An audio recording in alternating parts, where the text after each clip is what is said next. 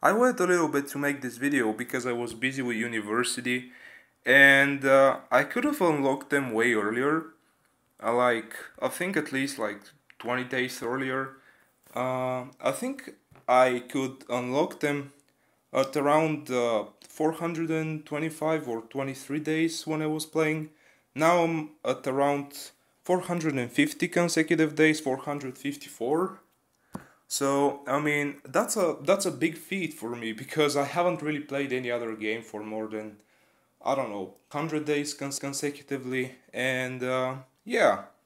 And also I would like to mention that I'm relatively a free-to-play player. As you can see, I haven't really spent more than 200 euro on this game, or maybe 300 euro.